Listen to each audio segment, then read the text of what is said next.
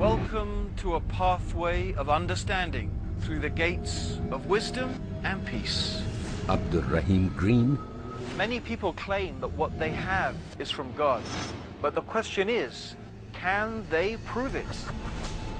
If you are looking for certainty in an uncertain world, or maybe you're just curious, why do Muslims believe what they believe?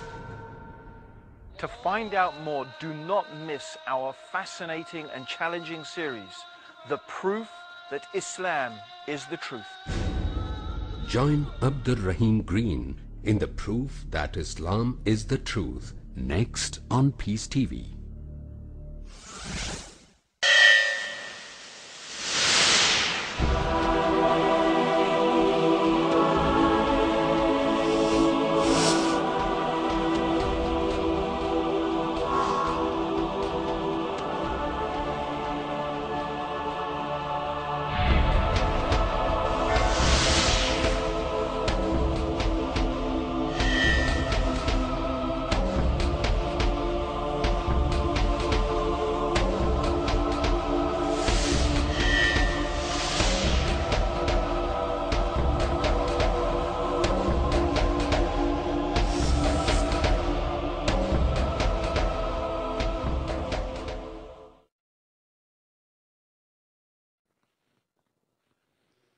Assalamu alaikum wa rahmatullahi wa barakatuh. All praise is due to Allah.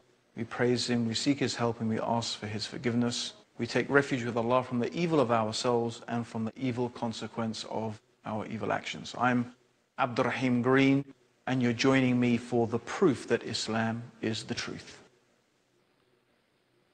Now today we're going to be talking about the preservation of the hadith and the sayings of the Prophet Muhammad sallallahu alaihi wasallam. May God's peace and blessings be upon him. And in the last episode we talked about the remarkable oral transmission and memorization of the Quran, how children as young as 7 years old, even younger than that, have memorized the entire Quran. And by the way, some of them don't even speak Arabic. There's no book in the world like that. But the Quran is not the only source of guidance for Muslims. We also need the Sunnah and the living example of the Prophet Muhammad in order to fully comprehend and understand the religion of Islam. And we're going to examine today how the scholars of Islam have painstakingly preserved and authenticated the sayings of the Prophet Muhammad. So that's our task today, to talk about that.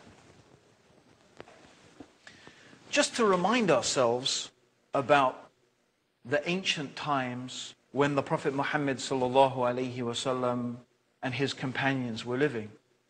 As Michael Zwelter, he notes that in ancient times when writing was scarcely used, memory and oral transmission was exercised and strengthened to a degree now almost known.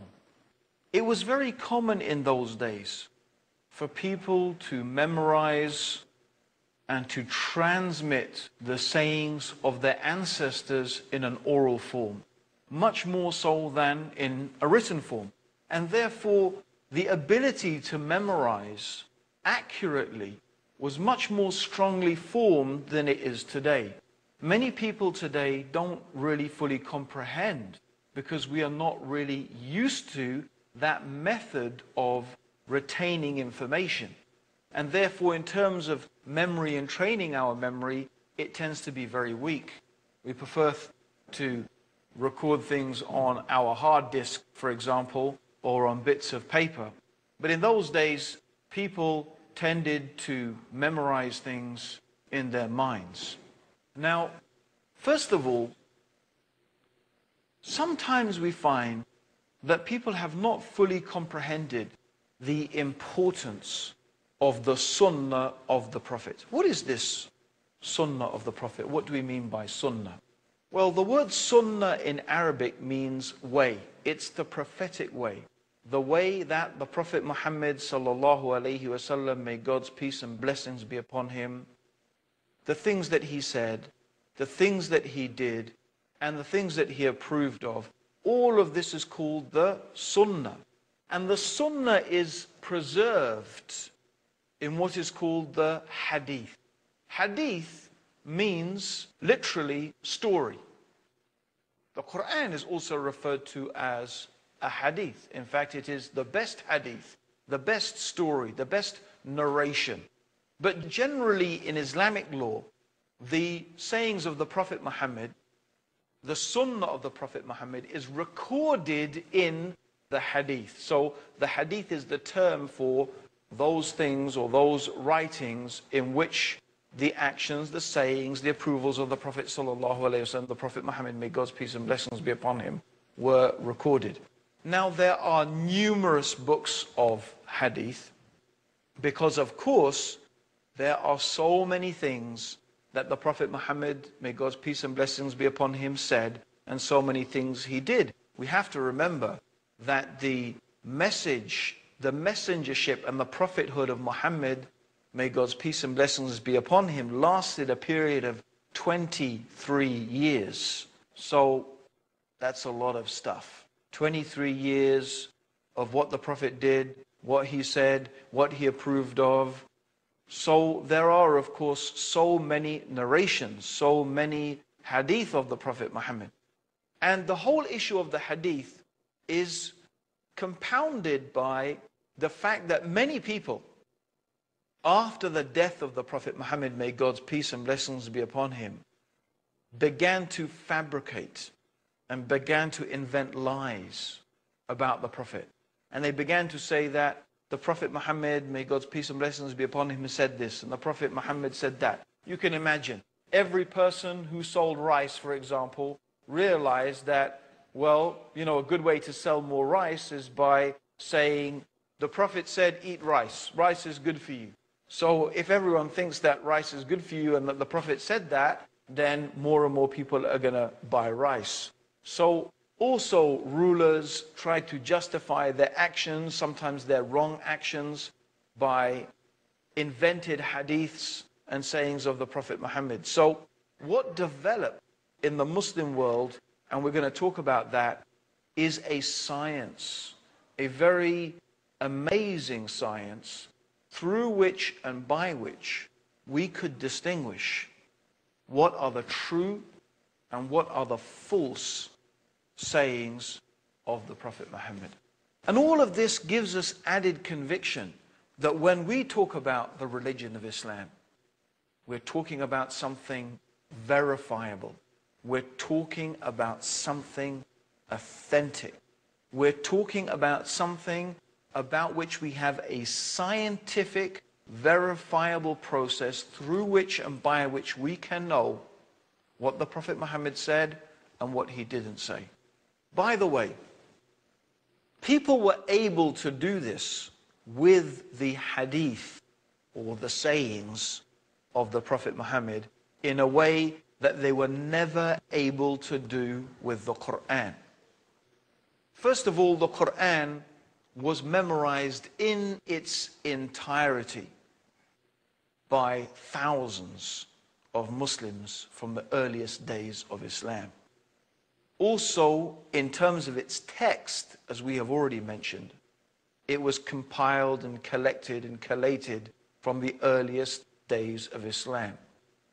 So, if anyone wanted to make a different interpretation of Islam, if any deviant sect or group or ruler or individual wanted to justify something by the Quran, they were never able to invent a new verse or introduce a new ayah or verse of the Quran. It was impossible to do that because the text of the Quran had been established from the very earliest days of Muslim history, and it was agreed upon unanimously by everybody. This was not the case with the hadith or the sayings of the Prophet. And we can say, actually, it is true until today. We still have numerous books of the hadith of the Prophet.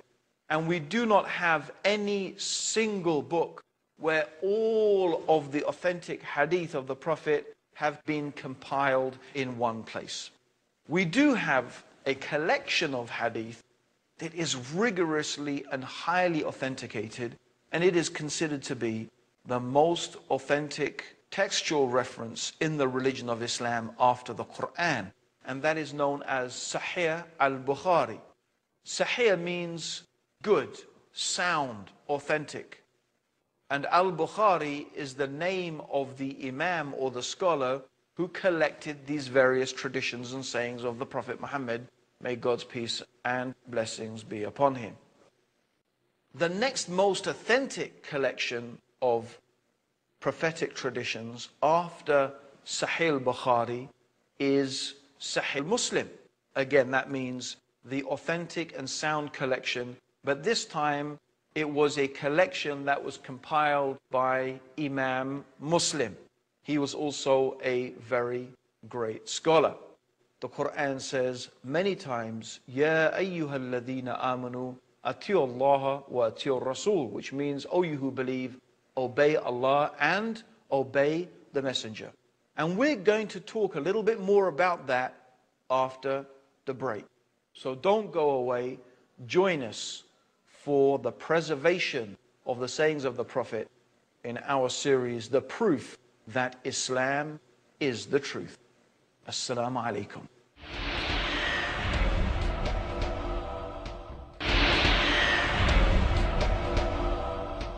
Assalamu alaikum wa rahmatullah. May the peace and blessings of Allah be upon all of you. Welcome back to The Proof That Islam is the Truth. And today we're talking about the preservation of the hadith or the sayings of the Prophet Muhammad. And we were talking about how important the sunnah and the example of the Prophet Muhammad is in understanding the religion of Islam. It's really essential to it. In fact, we find that many of the most important and essential basic acts of worship in Islam would not be fully defined just by reference to the Quran. For example, let's take the 5 daily prayers. If you wanted to know how to pray 5 times every day, what are the times of the prayers? How should we say the prayers? How many units are there for each particular prayer? What do we say in each position in the prayer? What are the positions? What are the orders of the positions in the prayer? These things are not mentioned in the Quran. The only way that we know about these things is through the preservation of the example of the Prophet Muhammad, may Allah's peace and blessings be upon him. So the Prophet Muhammad, may God's peace and blessings be upon him, said, pray as you have seen me pray. So Muslims therefore are trying to emulate and follow the example of the Prophet. The Quran says, Aqimus Salah, establish the ritual prayer, but the details of it is not given in the Quran. Similarly, there are many things in the Quran that we would not be able to understand it unless the life story, the life history of the Prophet Muhammad, may God's peace and blessings be upon him, had been preserved. For example, the 80th surah of the Quran, in the very first ayah, it says, Abasa wa tawalla, which means he frowned and turned away. Who frowned? Who turned away from who? What is this talking about?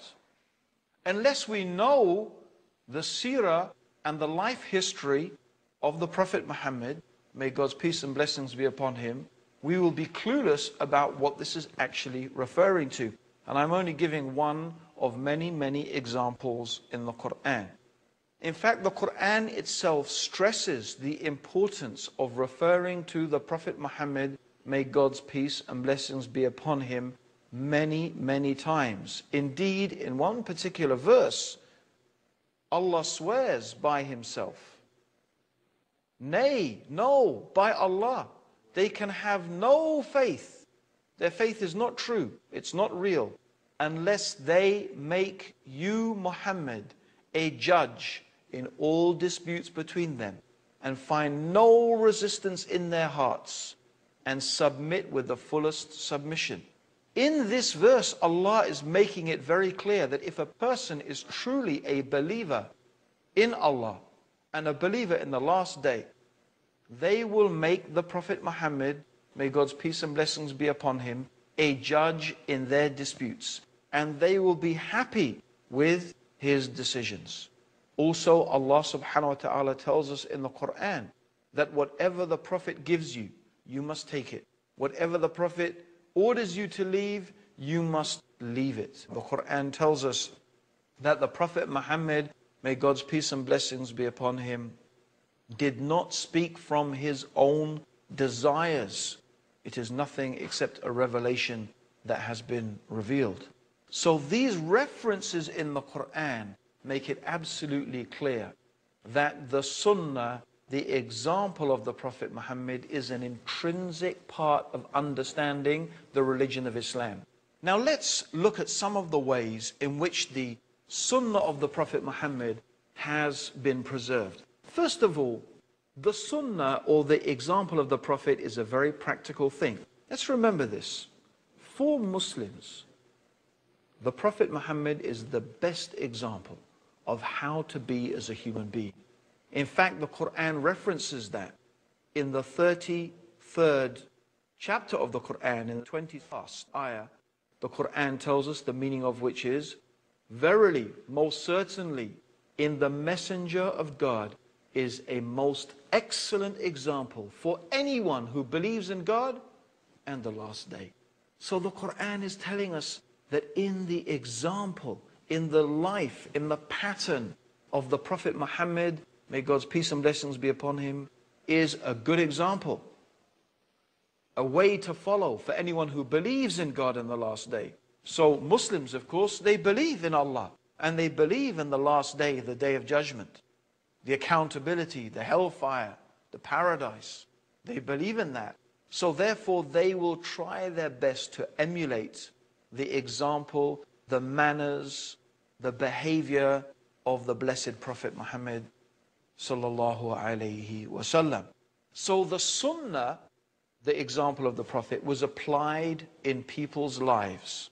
It was not only memorized in the sense that I heard the Prophet say this, I saw the Prophet do that. They themselves applied it practically.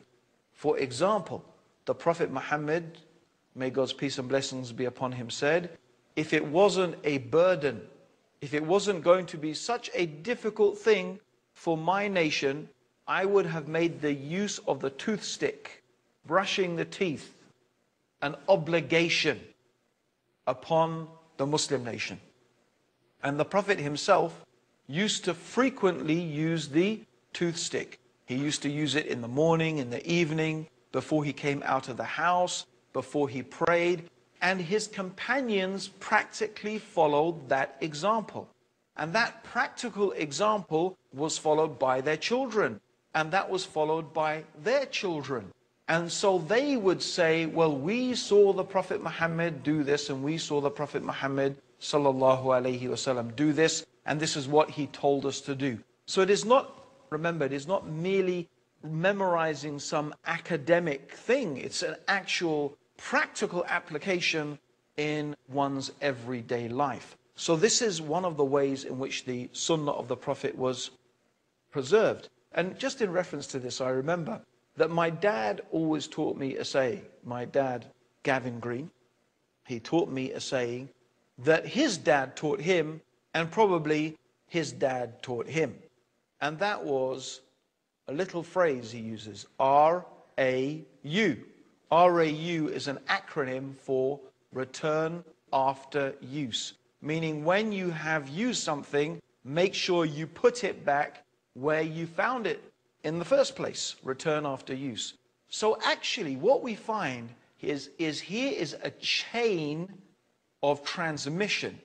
I learnt from my father, Gavin Green, who learnt from his father. So actually this chain stretches back over 100 years. If you count my father is 86 and you count it back to his dad, that is really nearly 70, 80 years. That's quite a long time. And if I inculcate my children with the same thing, and then they narrate it to their children. This is what we call a chain of transmission.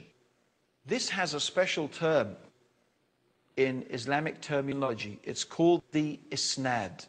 And the isnad is a very, very important thing in the preservation of the sayings of the Prophet Muhammad. Because people began to invent things, and they began to invent sayings about the Prophet. So some of the companions, they said, okay, we will not accept anymore anyone coming along and saying, I heard the Prophet say this, I heard the Prophet said that. No, we want to know which companion of the Prophet Muhammad did you hear this from?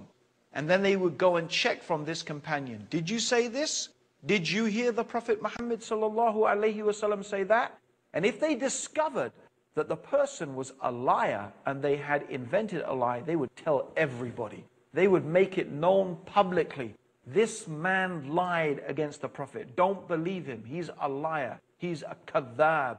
He's an inventor of hadith of the Prophet. And one of the most strong hadith of the Prophet that is through a mutawatir transmission, and we mentioned what mutawatir is previously, is that whoever lies about me intentionally, let them put their seat in the hellfire. Whoever intentionally invents a lie against the Prophet, they are going to be destined to be burned in hell. It's a very, very severe thing. So nobody should go around inventing things and saying the Prophet Muhammad sallallahu alaihi wasallam said this and the Prophet Muhammad said that. Well, some people did start doing that, even to the extent that Aisha was commenting about this fake coins that she called the fake coins were not real fake coins, they were the hadith of the Prophet that people were inventing. So the companions, they said, no, we want to know who said it. Where did you learn it from? Give us the isnad. And this is where the chain of narrators developed. And from that, the scholars started to study. Did this person meet that person? Was he truthful? Was he honest? Did he have a good memory? Was he a pious person? They began to check the character and the personality of every single person in this chain of narrators. And they did this in order to authenticate and make sure that every person in this chain was trustworthy, that either these people in the chain had met each other and had learned this hadith from each other. And they did all of this to ensure that there was a process in place through which and by which we could determine who and what were the things that the Prophet Muhammad, may God's peace and blessings be upon him, what did he really say, and what are the things that we have some doubts about whether he said it or not, and what things that, have been invented and lies attributed to the Prophet Muhammad sallallahu alaihi wasallam. Of course, this is really a very huge and extensive subject. It's really a science. It's something that people have dedicated their whole lives to, is to studying the science of the transmission and the accurate and authentic transmission of the sayings of the Prophet Muhammad. But of course, there have been scholars throughout the ages, Muslim scholars, who have dedicated their lives to this science. And they have compiled books, authentic books, like those I have already mentioned, like Sahih al-Bukhari and Sahih Muslim and the Sunan of Abu Dawud and the Sunan of Nasa'i. There are, anyway, a number of collections of books. When I say collections, but they are books where the hadith of the Prophet have been collected and they have been authenticated by the scholars of the hadith. So like I say, it is a very extensive subject, but all of this is to assure us that when we say a hadith of the Prophet is authentic, it's sahih, you can be sure that is something the Prophet Muhammad really did say or he really did do. That's it for this episode, the preservation of the hadith of the Prophet. I hope you're going to join us next time for our proof that Islam is the truth.